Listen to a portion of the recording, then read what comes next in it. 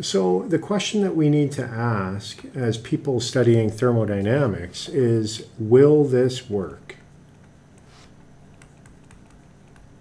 We've come up with this great new idea. We want to be able to recover a lot of energy out of our fireplace. So let's say I came to you with this idea. You're studying to become engineers. You should have the tools and be able to solve this.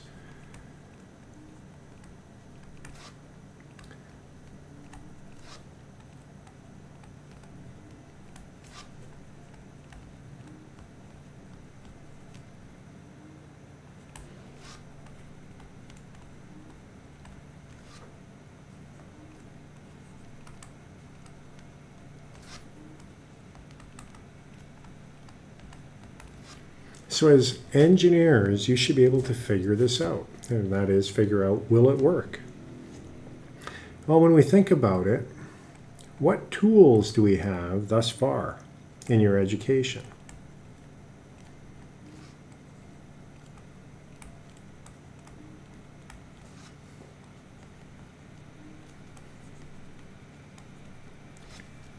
So tools, and that would be courses that you may have taken.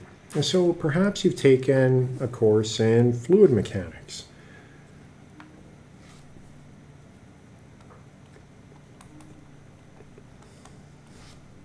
Where would you use fluid mechanics here? Well, you have to pump in the air for that preheat air system. So you could use fluid mechanics for the design of the preheat air system.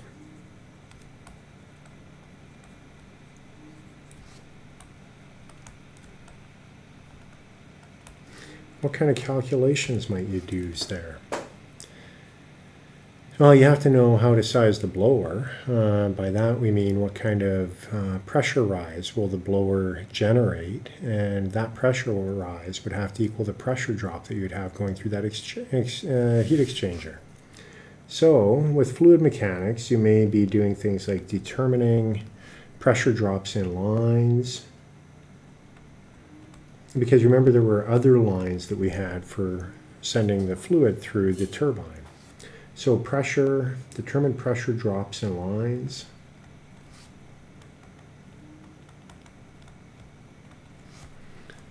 And size the air blower.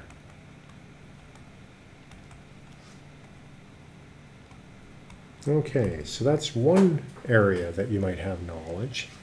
Another one, and I did mention this a few times, talking about the design of the new fireplace, heat transfer. As mechanical engineers, you will study heat transfer. And heat transfer is used quite extensively throughout mechanical engineering thermodynamics. We don't get into the same detail as you would in a heat transfer course. However, you would need heat transfer to compute a lot of the things that you use in mechanical engineering thermodynamics.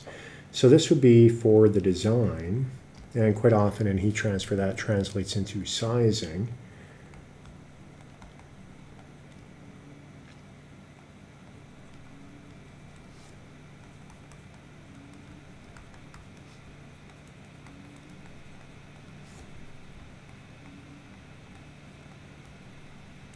So it's sizing and the design of all of the heat exchangers.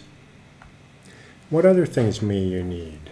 Well, maybe you need a first course in thermodynamics, because we're going to jump into it here, but you would want an introduction to things like the properties of gases and liquids that we'd be using, the first law, the second law, and consequently you would need to have some experience in thermodynamics.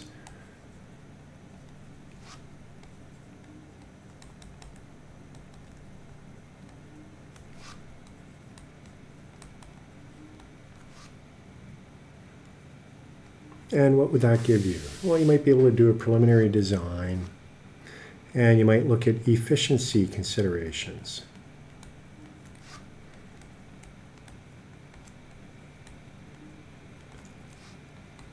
So with that, you may find that your design is not as efficient as it could be. Maybe you have to operate at a higher pressure.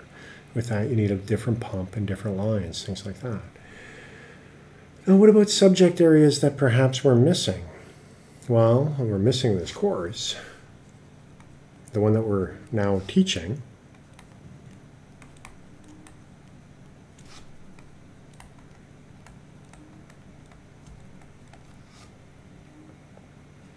We're missing what I will call Thermodynamics 2.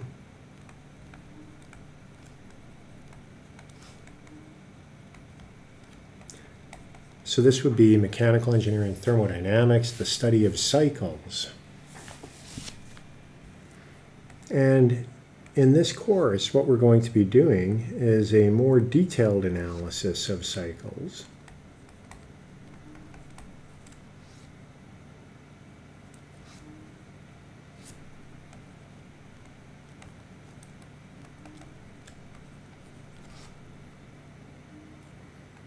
And we'll look at a bunch of different cycles, but the one in particular here would be the vapor power cycle or the steam cycle, sometimes also called the Rankine cycle. And the other thing is we'd have to look at combustion. Remember, we were preheating the air.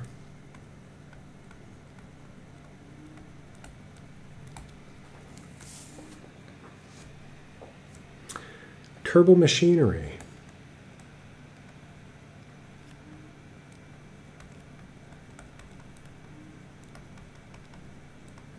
This is another subject area where if you're designing either your pump or your expander, the turbine.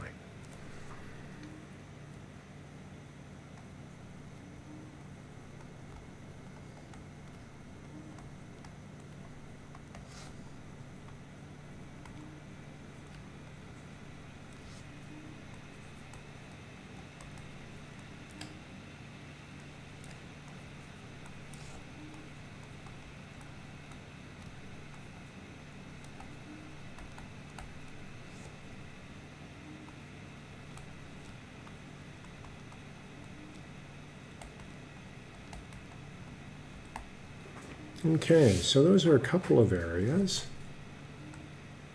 Another course that you may want is gas dynamics.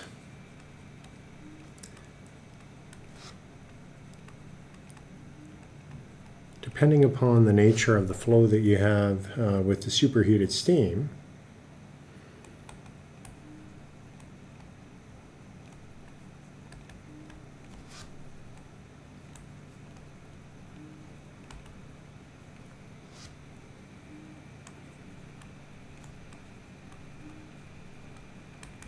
and this is what we refer to as being compressible flow.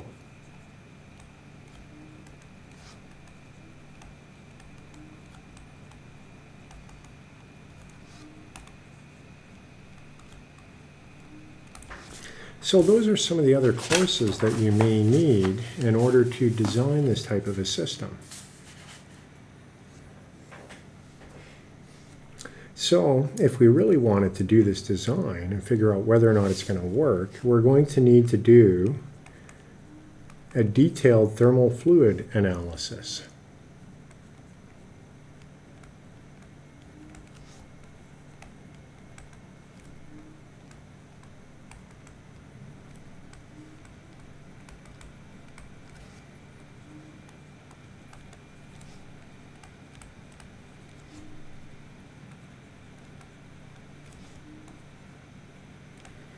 And this would combine all of the subject areas that I just talked about.